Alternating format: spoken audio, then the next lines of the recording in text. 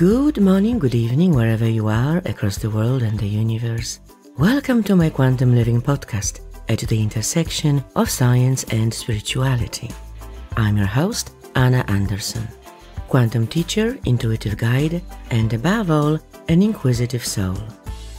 This podcast is about how we can bring the various spiritual, metaphysical, and esoteric concepts and ideas validated by quantum physics and modern cosmology to the very practical level to improve and enrich our life experience as individuals, communities, and the humankind. Whether you are listening to this show while driving or commuting, doing chores around the house, relaxing on a couch, or flying in a spaceship across the galaxy, I hope you'll enjoy today's episode. Okay, let's begin.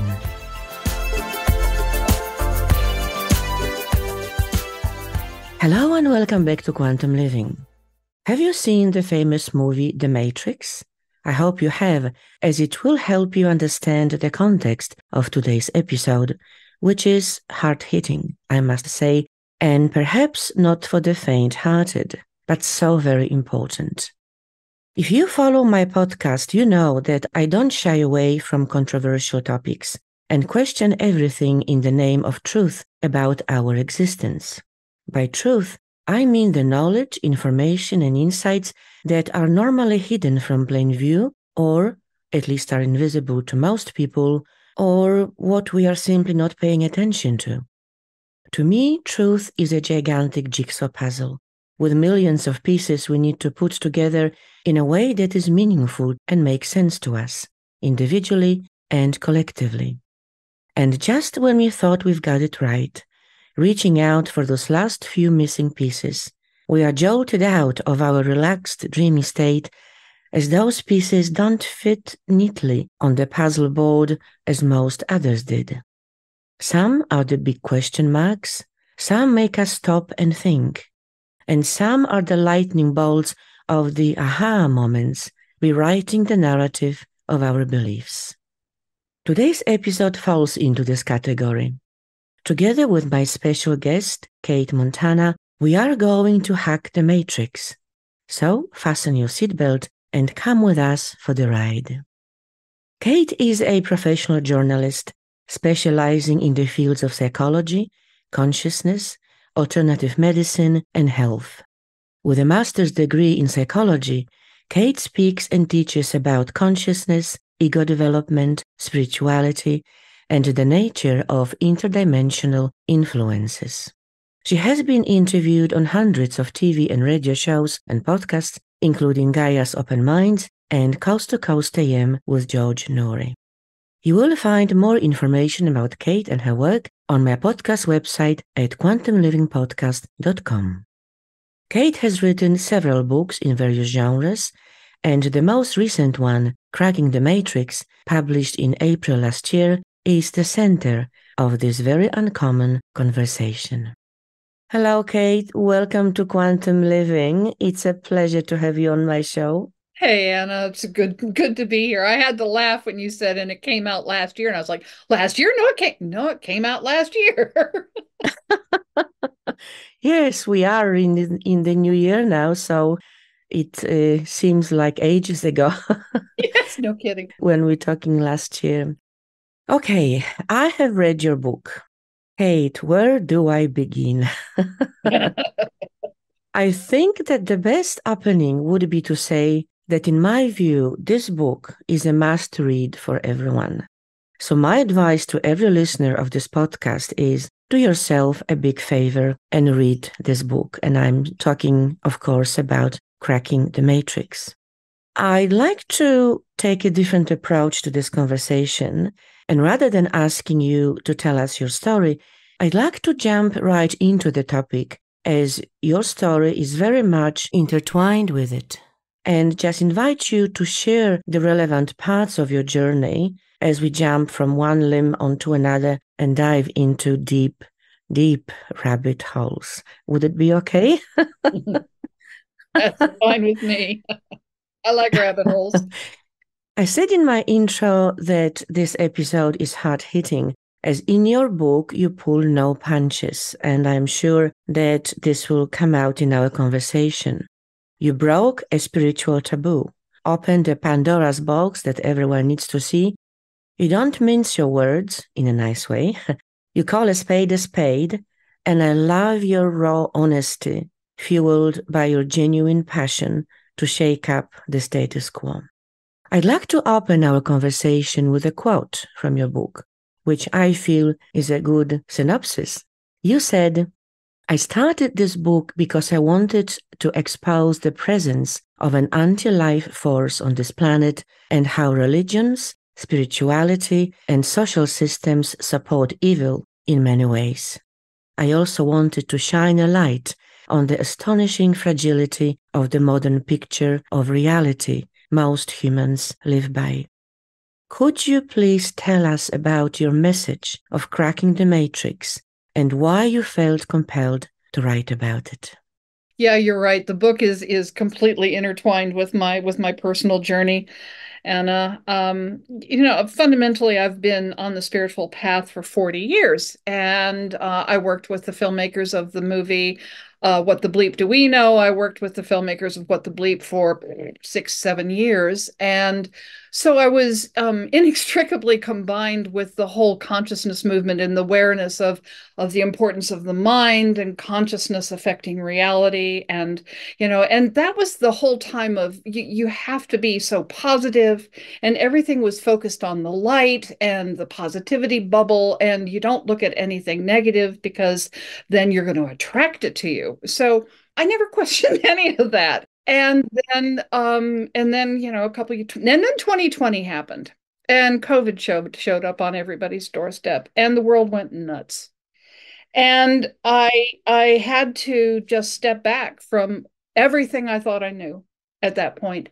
And I looked at the world gone mad, and and governments and agencies, falling into obfuscation, peer out lies, totalitarianism kind of right. All this stuff was going on. And I was like, what the heck? What the heck? And what am I missing? What am I not seeing? We, 2,500 years after Buddha talked about enlightenment and brought those lessons of enlightenment to humanity. 2,000 years after Jesus walked this earth and taught about eternal life and love. Why are things so screwed up? The self-help industry alone is like this. It's a multi-billion-dollar industry every year. We want to be good people. We strive to be good people. And yet everything is falling apart. So when that happened, I had to go, well, something else is going on. And the only thing I had never looked at was I'd never turned around and I'd never looked at evil. And because what I was watching happen, Anna, I didn't have any other word for it but evil. Things being perpetrated on helpless humanity that were unspeakable. So I started researching about what I called evil at that point, and I was shocked.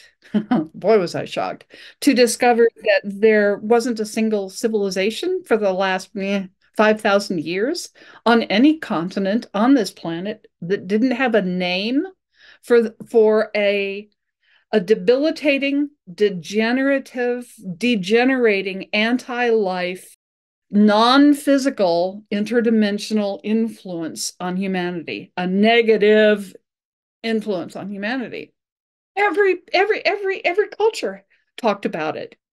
And then I was like, oh my God. For example, of course, the ancient Greeks called these beings the archons. I live in Hawaii. The kahunas call it the eepa, the whispering ones. Let me see. Of course, the Christians refer to this as Satan or the devil. It's Abadan or Ashatan in Islam. It's and in Hebrew it's Abadan. The Native Americans refer to it as Wendigo or Wetiko. I mean, it just goes on and on and on. And I was just shocked to realize, oh my God, we've known about this for thousands of years. Everybody's known about it. I've done a lot of plant medicine with working with shamans down in the Amazon region of Ecuador and Peru over the years. all of the authentic jungle shamans I've worked with, they deal with these, they call them demons, that just flat out they're demons. They work with these energies all the time. This is nothing new to them. And so I was finally like, well, holy moly. Okay. So then the next question that raised its ugly head was, well, okay, if everybody's known about this for thousands of years, why don't we know about it? It's like the biggest hidden non-secret on the planet. And so then a lot of the book goes into, well, why is it still a hidden presence? Why and which is part of its agenda is to stay hidden because it's non-human and non-physical, so it's pretty easy to stay invisible if it's non-physical. So but I uncovered step by step all of these different agendas to ensure that what I call now the archons or the anti-life intelligences um, remain hidden and their influence so that their influence can be perpetuated. So was indeed a rabbit hole and continues to be a rabbit hole. Well, yes, thank you. What a powerful introduction to your story and your journey. To take this further now in our conversation, I'd like to read another quote from your book. Humanity is and has been for some time in the grip of a powerful, intelligent, interdimensional force, an all-pervasive, destructive influence that has thrived on this planet, sucking most of humanity into its orbit, much like a black hole swallows everything that comes within its gravitational grasp, including light. Now, most people in spiritual circles working with esoteric issues don't believe in the anti-life force, at least in the way you have described it. I've had guests on this very show who teach that we are such powerful divine beings that no negative energy can ever penetrate our aura or influence us in any way. And those people are absolutely convinced that this is the case, quoting a direct spiritual guidance they receive on this subject matter. So are we, as the collective and as individuals, in denial? Well, first off, I'd like to say they're absolutely right. We are beings of pure love. We are the most potent creators. Our light and is infinite. Our love is infinite. And by love, I don't mean any sort of, trivialized, romanticized, sexualized idea about love, what love is and what has been made in mainstream media. I'm talking about the life force that creates universes and then disintegrates them with equal impartiality and passion. So so that's what we are. We're beings of pure love, life. Wow. That given, if we can be convinced as the creators that we are pieces of poo, that we are corrupt, that we are violent, aggressive, incorrigible, that we're lazy, incalcitrant, that we're stupid, that we're selfish and greedy and amoral. If we can be convinced that we are that, and we have been convinced that we are that, there's been a 5,000-year agenda to convince us that we are exactly that we're degenerate. Yeah. Then as creators, we make it so. With the mortal sin and all the rest of it. Oh, the whole concept of original sin. And I, at one point in time, I'd love to get into the whole thing about original sin at some point in our conversation. But the whole agenda, and this is the insidious, brilliant, if you will, aspect of the archons, is that it's an invisible, non-physical intelligence.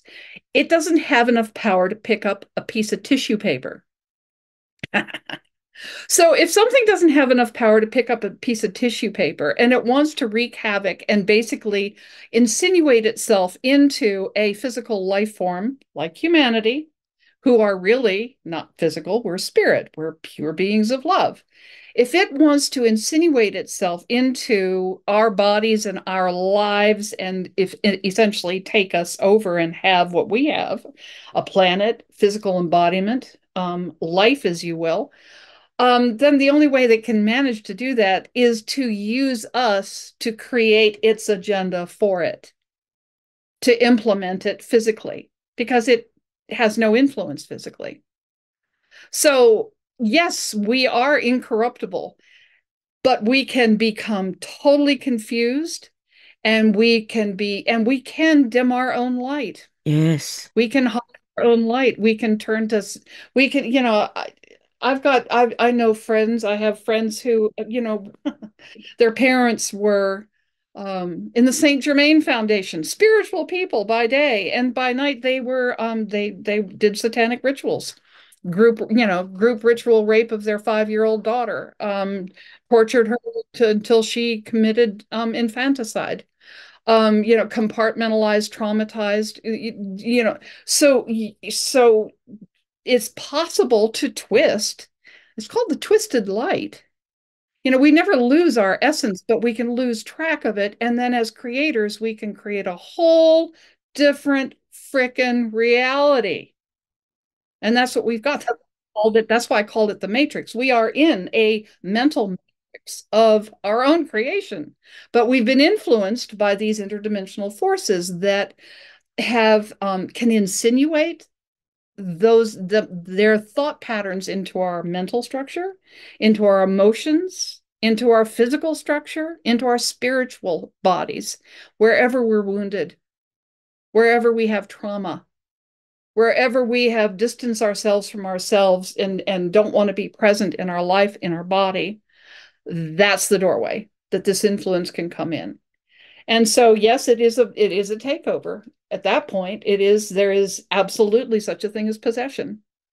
So, I'm so glad you brought that up, because that's really brilliant. It's just like, that's one of the reasons the whole spirituality community has gone, well, we're beings of light and we're love, and nothing can ever touch us.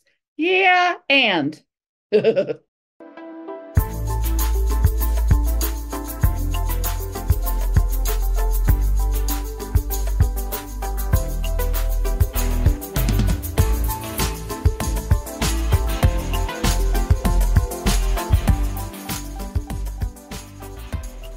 Yes, but this brings me to two important points. One, is this a chicken and egg scenario? In other words, which comes first?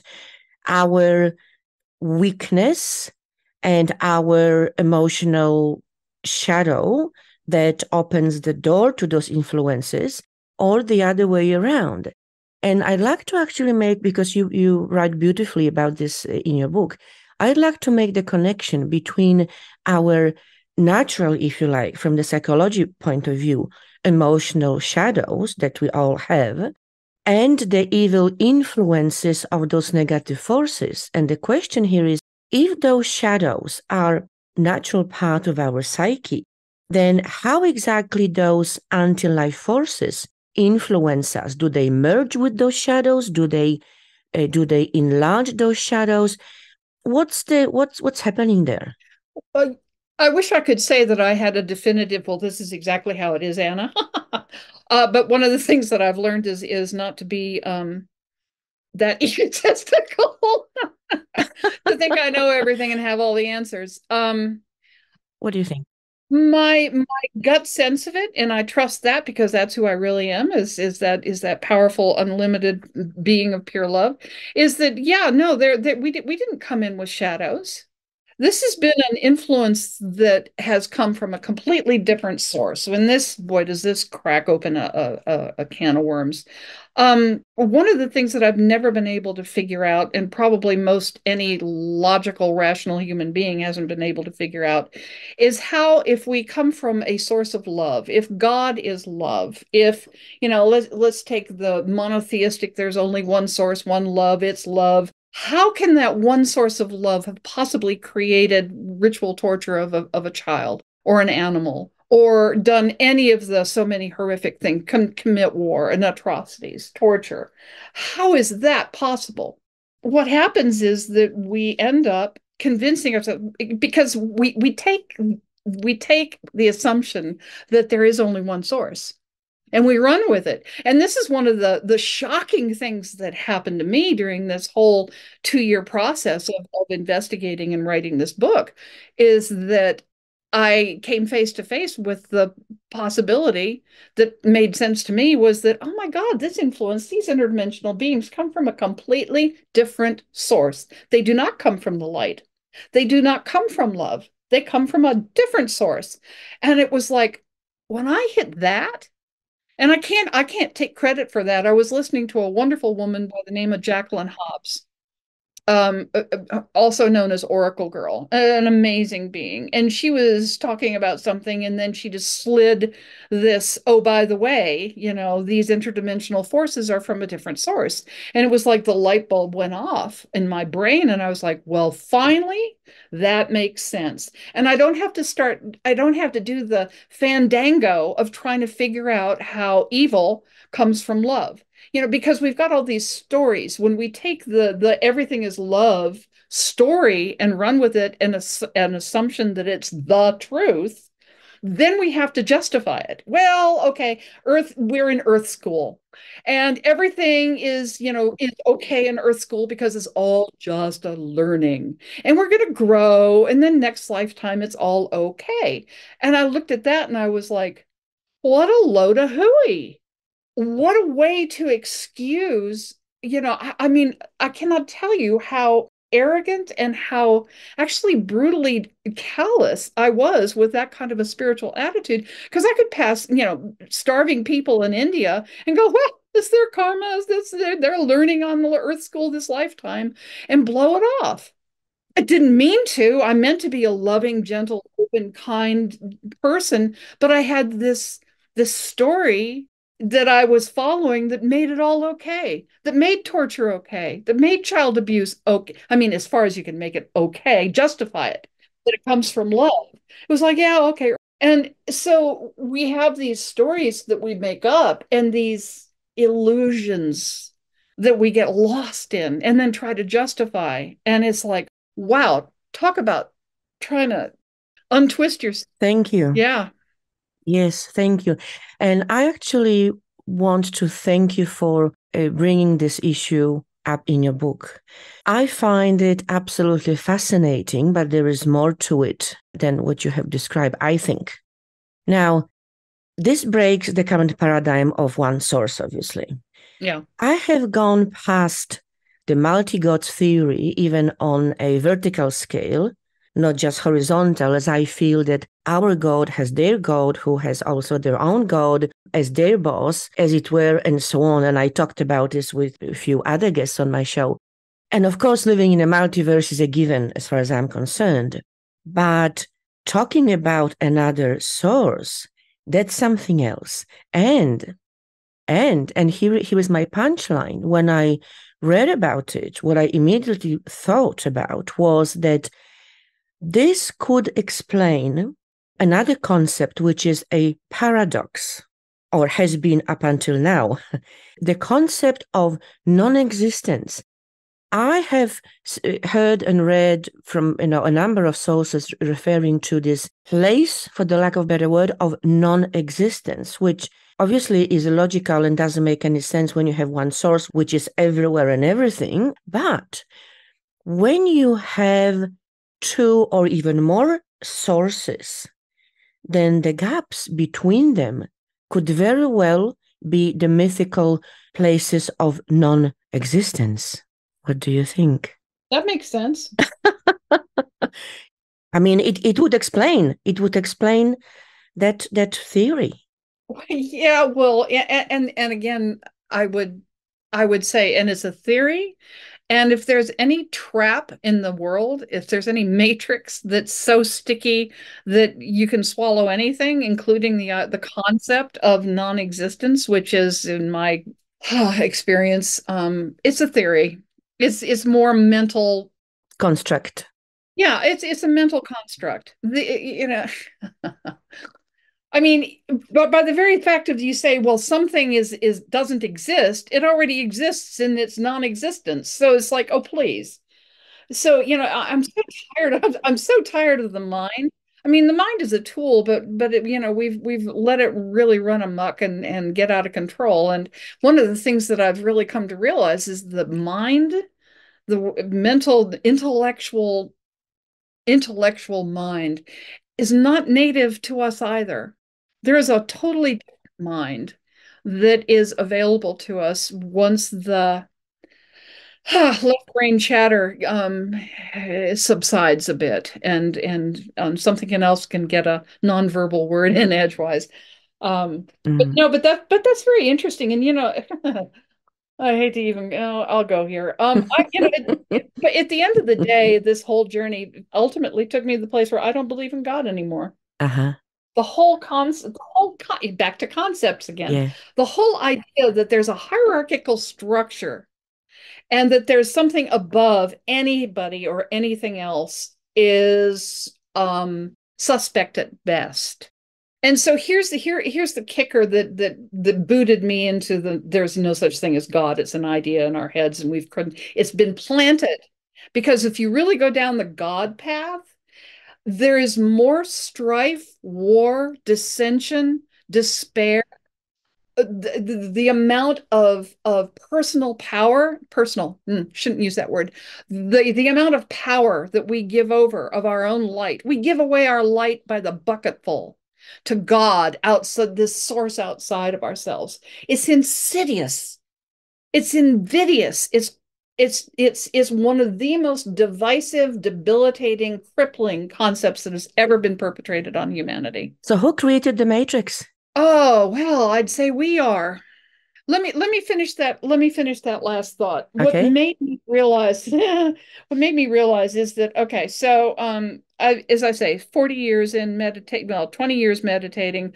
When I found out about enlightenment back in 1985, I was like, that's it. I want to become enlightened. And I'm a very driven person, very young, very, go for it. I probably in 20 years easily meditated 25,000 hours, easily. I was just on it day and night. I meditated and I didn't have any technique. I didn't have a teacher really that taught me a meditation technique. I focused on one singular question: who am I? What am I? And just looked within and looked within and looked within and looked within. Well, so finally, you can't, back to what the bleep do we know, consciousness and energy creates the nature of reality. You can't be that focused, that obsessive about anything and not have at least something show up. So about in 2007 in October, I opened my eyes after meditating, and it's easy to go into bliss and expansion and oneness on your zazen pillow with your eyes closed, but then you open your eyes and wham, there you are, and your mortgage is back, and your sick dog is back, and your whatever is back, and it's just like, oh, where did my bliss go? Where did my oneness go? Where did my connection to God go? That one morning, I opened my eyes and Kate didn't come back. And it was like, oh. And for 3 days, pretty much all I did was belly laugh because it was absolutely astonishingly clear to me that I was not Cate Montana. I was not human. I was not physical.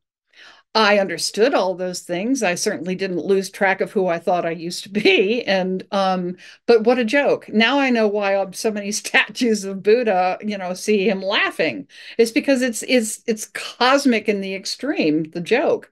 Well, anyway, one of the things that became really apparent in that 3 day period, actually within probably the first hour, although it was a timeless time, um, is that I looked at my life, I looked downstream and I saw that I would never die. My body would drop. But if my body had dropped in the garden that morning, it wouldn't have made a particle bit of difference. I would have continued on.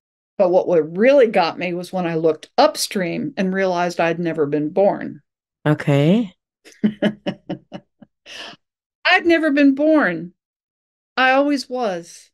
I always will be. That's the nature of eternity. Always am, always are, never born. So if I was never born and I'm eternal, then I was not created. There was no creator. God created me and put me in motion. So that just, when I finally put that together on top of all my other investigations these last few years was like, oh, I mean, and you really stop to think about it, Anna, how how diminishing, how demeaning to have a being, an eternal being of pure love, begin to think, oh, well, something created me. Oh, well, something created me out of dirt, out of dust. Huh. Yeah, I'm a lowly worm, okay? Yeah, I'm a lowly creature, and I dare not even lift my eyes up to the Lord. Oh, holy moly. So yeah, there have been a lot of edifices. There's been a lot of different threads in the matrix that just completely unraveled for me these last couple of years and left me gasping.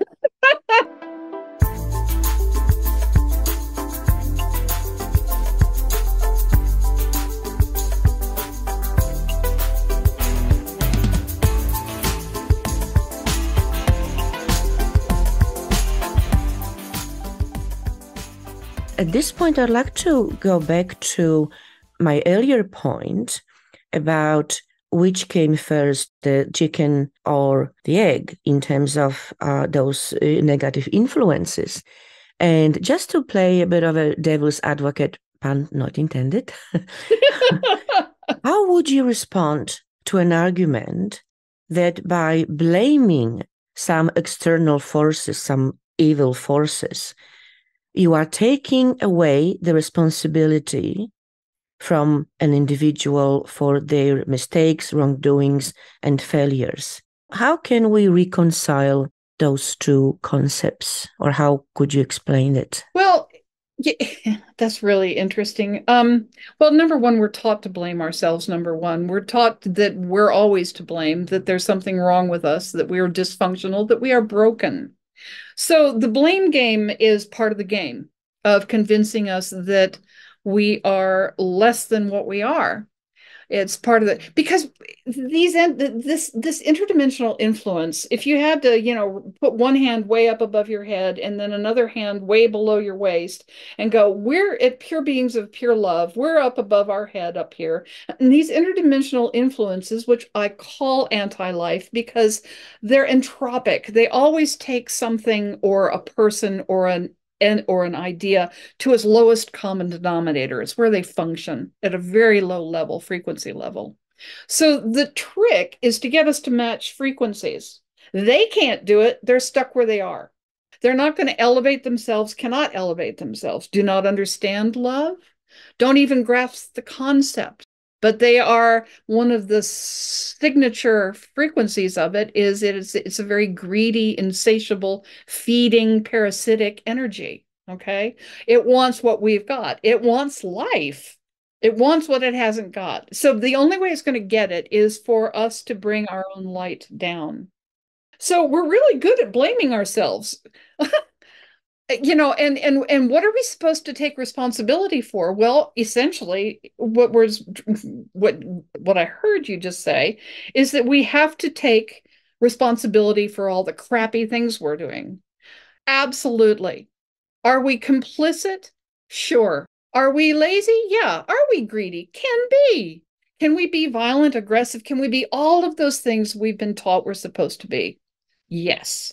That said, we're also not to blame because our pure beings of love, our essential essence and where we started out had nothing to do with this influence and nothing to do with the shadows and nothing to do with violence and aggression and pain and suffering and taking sadistic pleasure in eliciting pain and watching somebody suffer. That is not us. That's this other source frequency. So are we complicit? Yes. Do we now have shadow material we have to deal with? Yes. Have we been wounded and hurt and suffer? Yes. Are we totally to blame for all of this situation we're in? Absolutely not. So what I'm hearing is that essentially, and this is as simple as it can go, and at the same time as difficult perhaps to grasp, is that all we need to do is to pull ourselves up by the bootstraps, as the saying goes. In other words, yes, to realize where we are and to reach out within to the strength that we have maybe hidden somewhere at the very bottom. And rather than depending on some external, again, helps and influences in the first instance, to recognize that we have this innate power to bring ourselves from the dark place, if that's where we are in the moment, and to pull ourselves literally by the bootstraps. Is this, am I hearing correctly? Um, Not really. And I love what you said. All we need to do, just because it's just it's really all we need to know is who we really are, be who we really are, and be it. Yeah, that's all we have to do. Boy, it's simple to say, not so simple to do. 40 years of work later.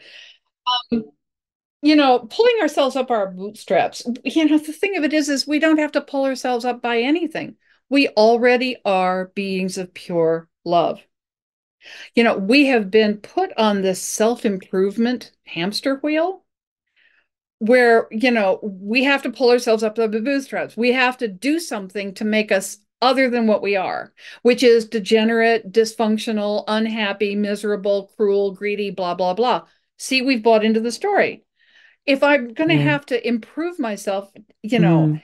I'm still in the story of self-improvement. How can you self-improve your love? When I when I here's the kicker. How can I become what I already am? I can't. But I can be seduced and tricked into thinking that I have to struggle, strive, learn, grow, meditate. I tell you what, one of the things that blew my mind actually was when I realized that the essential message of society, religion, and New Age spirituality was identical. It was, you're not enough. In society, I had to self improve. I had to be richer, thinner, more successful, richer, have a bigger car. I had to be better. I had to do all that stuff. Same thing in religion. I had to be holier. I had to be more pure. I had to make sure I didn't have sex before marriage. I had to do all these, follow the rules, and then maybe God would deign to look at me. Spirituality. I've got to be higher. I've got to be my Christ self. I've got to be my higher self. I've got to be my light body. I've got to be something out there. I mean, I spent 20 years focusing on getting out of my body because I thought the body was the bad place. And I was supposed to get out there to God someplace. Well, so back to this whole, we're on this hamster wheel of self-improvement. We've bought it. We're pieces of poo. We're dysfunctional. We're broken. We have to fix ourselves. Not true. What we have to see is the lie we've bought that we are dysfunctional, that we are these aggressive, violent, greedy, cruel, despicable, lowly worms. That's what we got to see the lie. And when you see the lie, then you're left like, oh my God, what's left when you see the lie? The amount of empowerment, Anna, that has come from this journey that I've been on. Finally turning around and looking at these dark forces and these dark places, thinking they're all in me. That's the gig. Convinced me that I'm bad and wrong and dark and evil. That's the gig. That's why we don't look. Either it's outside of us and it's too scary. It's made scary. The devil with the horns and the forked tail and the hooves and the red skin. That's scary. I don't want to look at that. Okay, so I'm not going to. So that's one way religion deals with this is don't look at it because it's too scary. New Age comes along and goes, "Oh, don't look at it. You're nothing but the light. And if you look at the dark, then you're being negative and drawing it to you." So again, it's don't look. Don't look, don't look. And what's at the bottom of all of that is the absolute subconscious belief that I'm a dysfunctional, broken person that has to be fixed. And I saw the lie, Anna, and I realized, oh my God, I am not that. I bought that story. I'm a being of pure love. I am a being of pure love. I am infinite. I am eternal spirit of pure love. For the first time in my life, in 40 years of spiritual searching and seeking and striving and meditating and hamster wheel self-improving, for the first time I was able to relax into my own being and be it. I didn't have to do anything. I already am a being of pure love. All I had to do was see the lie, face it, and go, oh my God, that's not me. Oh, Yeah. Thank you. This is actually a very important conversation, and so important that I have decided to bring up a topic which is very sensitive, but equally I feel it's really important to include this in this conversation. I recently watched a documentary here on our TV in Australia about eating disorders, in particular anorexia. It was very confronting, showing young women literally wasting away as they refuse to eat, with their mind completely separated and disconnected from their body. Now, while we don't fully understand anorexia, we know that this is a psychological disorder, or we call it a psychological disorder. But there was something said in this documentary that really caught my attention. Both those sick women and their mothers repeatedly said that they are not themselves. Even when they looked into their daughter's eyes, they did not recognize them, that there was someone else inside, some evil force that drives them to their demise with such negative, destructive, and self-loathing thoughts, which they recounted on that doco, that they are not good enough, not worthy to live, and so they must not eat and have to die. I mean, it was heartbreaking just to listen to those words. And to me, it was instantly clear that these women are taken over by some evil energies, evil entities, that at some point in their life, they gave their power away to somehow. And because it is so important, and my understanding is that cases of anorexia and similar eating disorders are growing exponentially in the world, with people saying, I'm having those thoughts in my head that I'm worth nothing, I don't deserve to live, etc. So if such a person listens to this podcast or knows someone in such a fragile state, what could you say to them that would help them take their power back, reconnect with their bodies, and embrace life? you're not asking much, Anna. Intuitively. Oh God. The whole shame, self-hatred, self-loathing, the death wish is part of the vibration of these interdimensional beings. They're very clear that they're not themselves. They have been literally taken over by this frequency, by this intelligence.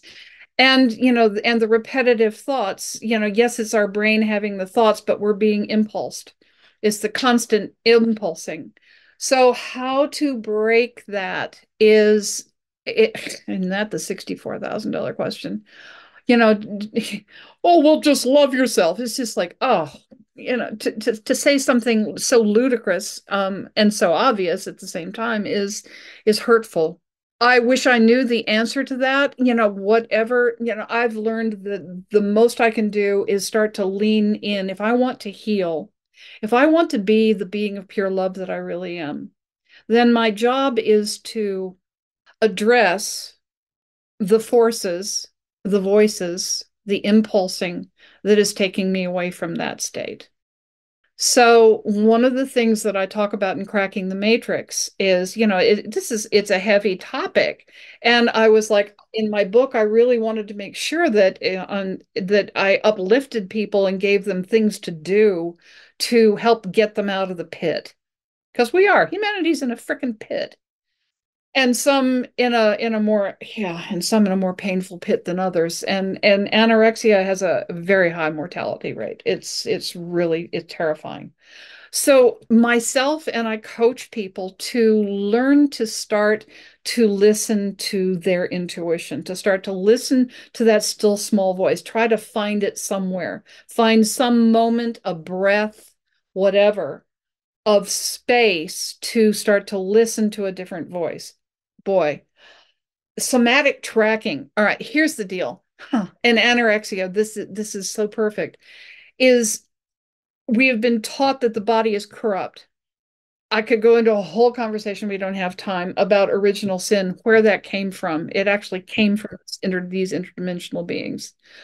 So the whole and epigenetic shame and programming, religious programming for hundreds of generations have stamped shame and self-loathing and a horror of the body and a desire to get rid of the body into our very DNA. So, number one, it's not you. Number two, it is part of your genetic and ancestral patterning. Number three, it is in every commercial is being pulsed in the airwaves to hate yourself, to tear yourself down, and basically destroy yourself. You are being impulsed by EM frequencies, by chemtrails, by polluted food.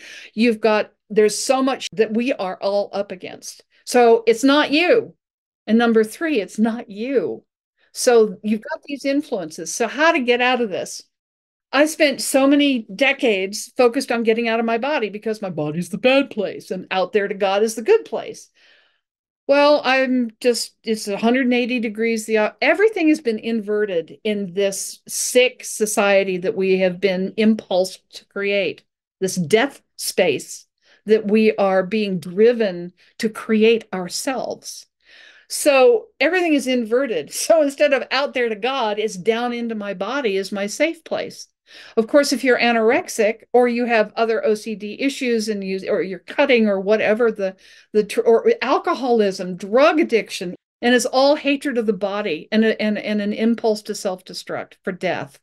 And it's those marginalized death spaces where these interdimensional influences can come in, feed, and take over. So I spent a lot of time somatic tracking, getting into my body. I don't meditate really anymore. I don't need to, but it's just like, but I do focus on being in my body. And and I don't know if you understand somatic tracking, but it's just like put your feet on the ground, bare feet on the earth. Go sit under a tree without your phone and let nature hold you. Nature's the life impulse. It's going to counteract the death impulse. So go sit in nature quietly, no phone, no external frequencies pulsing you, which is what they do whether your phone is turned off or not. Go sit out in nature, put your bare feet on the ground, your butt on the ground, and start with your feet. What does my right foot feel like? My toes, can I feel my toes? Is there energy there? Was there any color in my right foot? Wow. Oh, is that itchy? What is that feeling in my right foot? My right ankle, my left foot, my left ankle. Work your way. Just go in and sense whatever you're feeling in your calves, and then your knees and your thighs, and then your groin, and then your genital region, your butt, all the way up to the crown of your head. Tune into your body. Now, the beautiful thing about the body, we've been taught it's the bad place. Okay. It isn't. The beautiful thing about the body is the body doesn't lie. The body isn't even freaking physical. There is nothing physical about this planet. It's all energy. There is no teeny tiny little particle of physicality at the bottom of the atomic, structure. It's all quantum waves of interpenetrating fields of energy. So we're not even physical. Okay. So anyway. So be with that sensations because the body is reading energy fields around it all the time. And so the last thing we're taught to do is trust ourselves, right? We're taught from school, from religion, mom and dad, society, trust your doctor, trust your teacher, trust your guru, go to the politicians, go to the economists, go to the philosophers, go to the gurus, whatever, looking outside for answers. Nope. It's all in. Jesus, what did it? Jesus said it. The kingdom of heaven is within. The information is within. And it's in the body because the body is energy. Your energy. The body is energy. So when you start tuning into the energy field of your body and start reading the information, turn left here. Oh, don't eat that. Do eat that. Or wear this color today. Or, ooh, don't go to that party. Ooh, don't get in the car with that person. Ooh, take that job. The more we can tune into the body and its messages and start to trust and build gently, step by baby step, our trust in ourselves and this other kind of messaging, that begins to push that other influence out. That begins to push that other influence out. There is no more important tool than sincerity. If you really passionately, sincerely desire to heal and get better, then that's your creative being. That is going to be put into motion. The trick is to learn what to listen to, your inner being, your inner heart, your gut, your heart. Always follow the heart as best you can. It will never lead you astray. It'll lead you into some pretty wild places that look completely logically crazy, but it'll always keep you safe because it's life, not the death impulse. It's life. So focus on everything that is life-bearing. That's why I say get out in nature.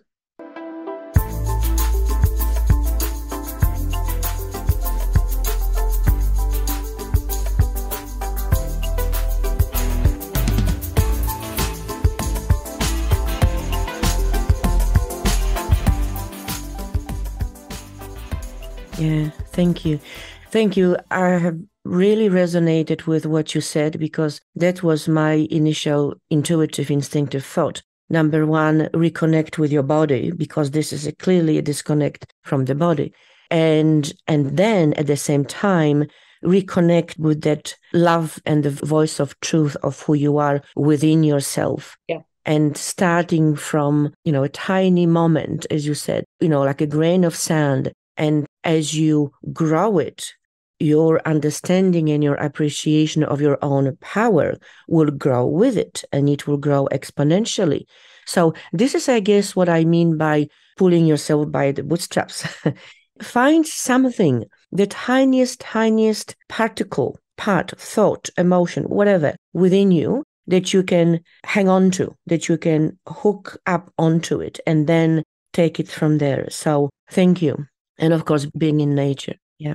And don't be afraid to ask for help. Oh, absolutely. Yeah. Yeah. So this is not either or, it's yeah. Thank you. And then listen to where you're guided to who you're guided to go to. It's just like, well, go see this shrink. And you just go, oh, and your body cringes and you feel helpless already just thinking about it. That's not the place to go. Somebody says, ooh, go to this cranial sacral person, and your body lights up. You go, oh, I don't know what that is, but that feels right. So follow the track, what you're feeling, and go where your heart and your gut lead you. Absolutely. And also, do you think that becoming aware, or maybe they are aware even subconsciously, but accepting it openly and understanding that they are being influenced by negative external energies would help in the process? Because, some people, might freak out. Oh my God, I'm possessed. Yeah. But then I always believe that you can't get rid of something unless you know what it is. So you can't fight the invisible. So the awareness, okay, there is some energy that is not me, that is interfering with me. And so I, who is real me, need to become stronger and more powerful for this negative energy to go away. Already powerful. Don't need to become powerful. I'm already powerful. But recognizing that, yeah. In the understanding, yeah. Beautiful. Oh, thank you. This is very powerful. And I do hope that that this podcast will help some people. And obviously, I encourage again everyone interested in, even remotely interested in this topic, to get hold of your book. And I will include all the links in the show notes. You made a very good you said something very important just then a little, Anna, is that, and it's why I wrote the book, is we cannot function and deal if we don't know what we're dealing with. Then it's all self-blame and tilting at phantoms. We haven't got a freaking clue. So once we know what we're dealing with, then we can deal with it. That's so important. Yeah, no matter how shocking or how unpleasant it is. I mean, if that's the truth and we need to deal with it, well, we need to deal with it, and there is no way around it. Yeah. And the reason it's so scary is because we've been fed the program that it's scary. It's not scary. Again, it doesn't have a piece. You can't pick up a handkerchief. It's got no power, but we give it power. So there you go. Speaking about programming, I'd like to bring what is one of my pet peeves. Because again, this is one of those hidden, insidious, as you said, program, or one of such programs that is not funny.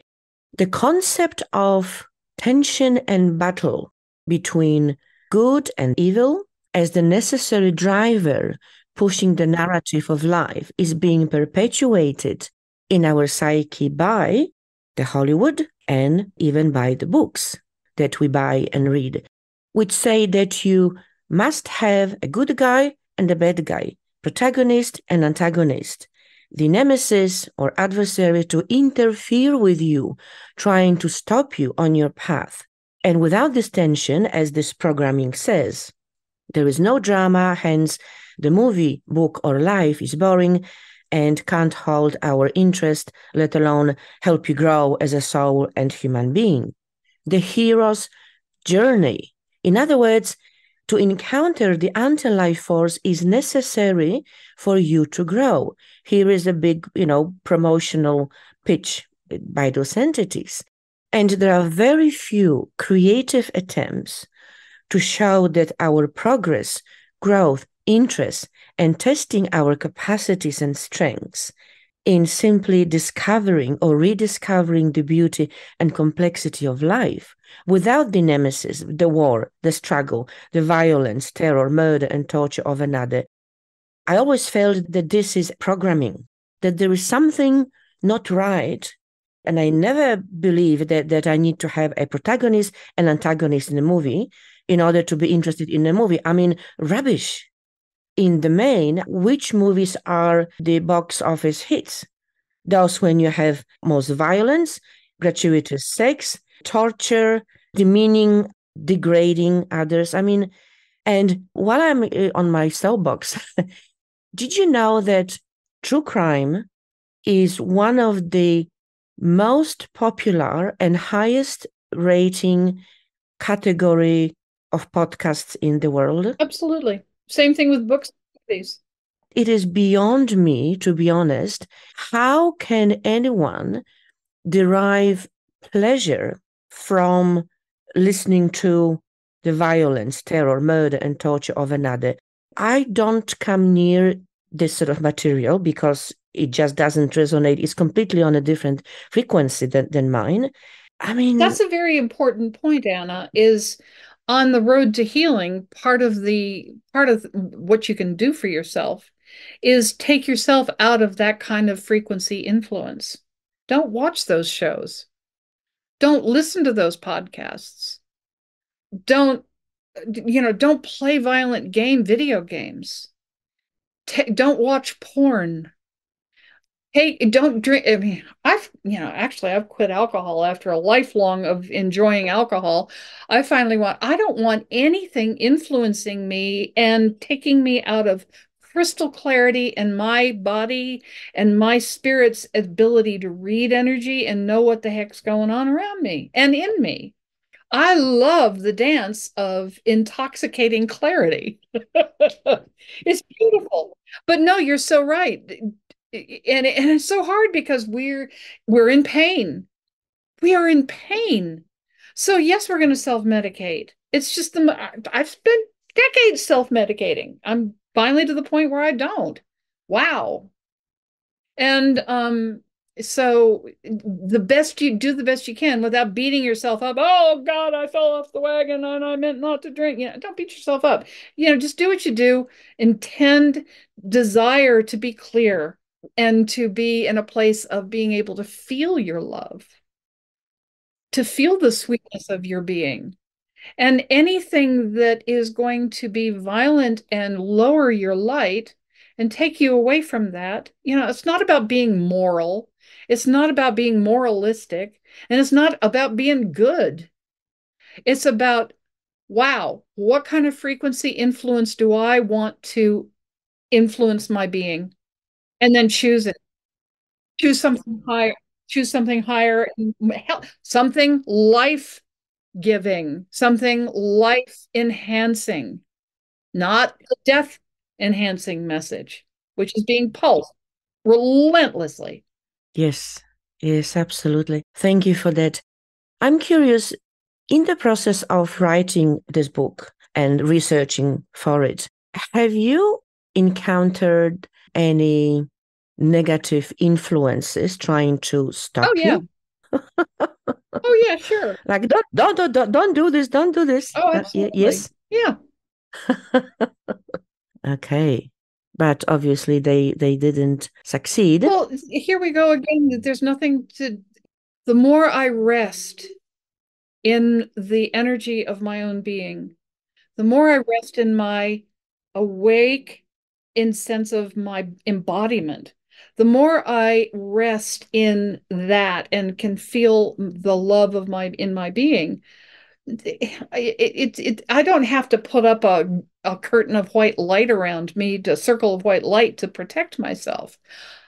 My love absolutely just shines. Nothing, back to your original question, nothing can touch us when we are aligned with who we really are.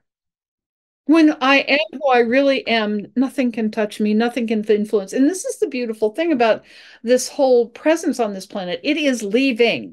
It's like this looks like dire times that we're in, very difficult and scary and torturous, and it is difficult times. But we're seeing so much stuff come up because we're ready to deal with it because the light within us can no longer be denied. The light is breaking through and it's revealing the darkness. It's like popping a zit. The old crap has to come out. It's just what happens. And it comes out because there's so much force of love pushing it out. It's a natural life only knows life. Its mandate is more life. There is no such thing as actual death. Physically, the body will disintegrate. Yeah, fine. But that's just a change of state. Easy to say, hard to grasp, but this natural impulse of life is taking it as this place where we're dealing with this stuff. We're ready to deal with this stuff. We're ready to move on. And when we shine our own light, this force disappears. It cannot stay. It can't hang around. There's nothing for it to feed on. Yeah, thank you. Well, Kate, we have covered quite a lot of ground Yeah. in this conversation and a number of really deep topics, but very important. And once again, I encourage our listeners to get hold of your book and read it. Yeah, it is something else. This is probably the best way I can describe it in just a couple of words. Is there anything you would like to say as a summary or your final thought to leave our audience with? I guess to end on a positive note, because it is a dark subject, but it's an exciting. It's never been a more exciting time to be alive. Is it easy? No, it is not. What we're facing is not easy, but where we're headed is where we have longed to be. And again, the light is inevitable. It's going to break forth. I had a wonderful as I say, I used to work with the movie What the Bleep Do We Know, and I interviewed all of the scientists in that movie, and I interviewed Dr. John Hagelin, who was the physicist who was the head of particle string theory at CERN in Switzerland. And I remember asking him what was the 100th monkey is like, what the 100th monkey is. Okay, okay. So I asked him how many people on the planet was moving into the state of love and a higher frequency was it going to take to shove humanity into the tipping point. And he said, yes, I have thought about it. He said, I have calculated it, and it is 0.5% of the global population. Well, that's only 8 million people. So it's like we're so far beyond that figure, Anna. We're so far down the road. And as I say, God, I hate cliches, but they're cliches because they're so bloody true. It's always darkest before the dawn. The light is what's pushing this crap out. It's like it's on its way out. We're on our way back to who we really are and knowing that. And so, yeah, it's a very positive time. Okay, thank you. And thank you for finishing out this conversation on such a positive note, because it is important not to lose the sight of it amongst all the dark and difficult topics that we talked about and that are all around us. Lovely. Well, Cate, thank you so much. It's been such a pleasure to have this very uncommon conversation with you and to have you on my Quantum Living podcast. Thank you. I'd like to ask one more thing. People can check me out at catemontana.com, and that's Cate with a C. And I know you probably have this on your website, but also I have a Substack column, essays every week, and people can subscribe to that. Yes, I've put in all the links in the show notes on my podcast website. So yes, absolutely. Thank you so much. Thank you, Anna. I really enjoyed our conversation. Thank you. Me too. Blessings. Aloha. Thank you so much. That's all for today, folks. I hope you enjoyed this episode, and if you really loved it, please post a review on Apple Podcasts or Spotify to encourage others to listen to it.